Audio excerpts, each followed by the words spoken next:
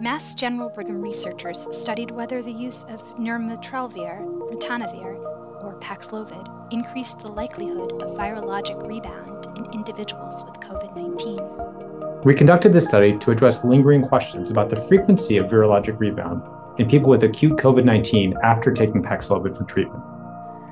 Paxlovid is an oral antiviral medication used to treat COVID-19. Paxlovid reduces hospitalization and death in cases of severe COVID-19 infection. In this new study, researchers found that about 1 in 5 people using COVID-19 treatment Paxlovid experienced a positive test result after an initial recovery.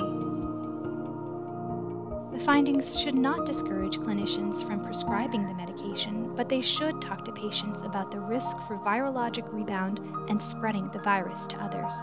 Paxlovid remains a life-saving drug I prescribe to high-risk patients. This study, while informative, does not change the fact that this drug is very effective at preventing hospitalizations and death.